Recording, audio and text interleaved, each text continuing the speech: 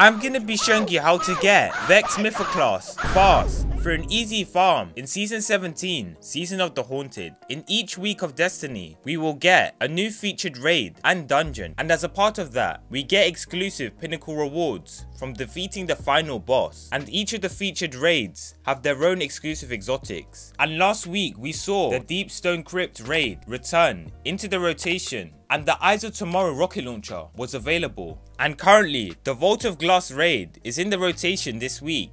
And when you defeat Atheon, you have a chance of getting Vex Mythoclast. And you can also get weapons in the encounter, such as the preydyths Revenge Sniper, the Corrective Measure Machine Gun, the Heyzen Vengeance Rocket Launcher, as well as the helmet and the chest piece. And there's an easy way to one phase in the boss encounter, and all you need to do is to get 5 people to jump off first, and that one person alive can solo oracles, meaning you can one phase Atheon easier. And instead of 3 people being at DPS straight away, there'll be 5 people there, and you are able to farm Vex even though you've completed your first run of the week. To do this farm, make sure you first have a boss checkpoint, and you can get this from an LFG or from friends. Once you have your checkpoint, you should save it by starting the encounter itself and then wiping, and this will then save the checkpoint on that particular character. From here, one different member of the fire team will switch to a different guardian. Then they'll join back on the raid group, and once you have joined, start the encounter again and then wipe to save the checkpoint again. And this will mean that you can use this character each time to load back into the raid, so you can farm the boss encounter and have the checkpoint saved. And the most efficient way to kill Atheon is to run as many warlocks as you possibly can, and ideally they can be running Starfire Protocol. And this exotic comes with Fusion Harness, and this makes fusion nades have an additional grenade charge and recharge from empowering weapon damage, so you can just stand in a well and spam fusion nades. And if you want to, you could also switch to a rocket launcher